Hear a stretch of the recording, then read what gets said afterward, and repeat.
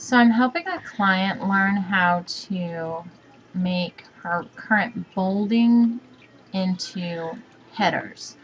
Subheadings are really good for SEO, so I wanted to just demonstrate how to do that really briefly. You need to put space above and below the area that you're going to be turning into your subheading.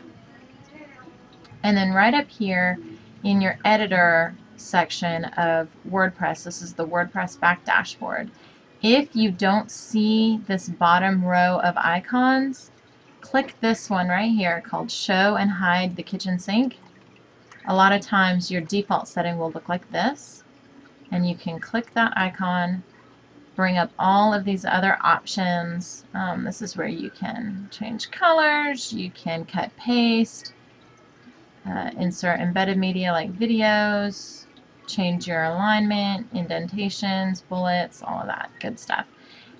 What we're going to do right now is use this drop down menu. Paragraph is your default, and we're going to come here. With most themes, heading 3 looks the best, and we're just going to change this to the heading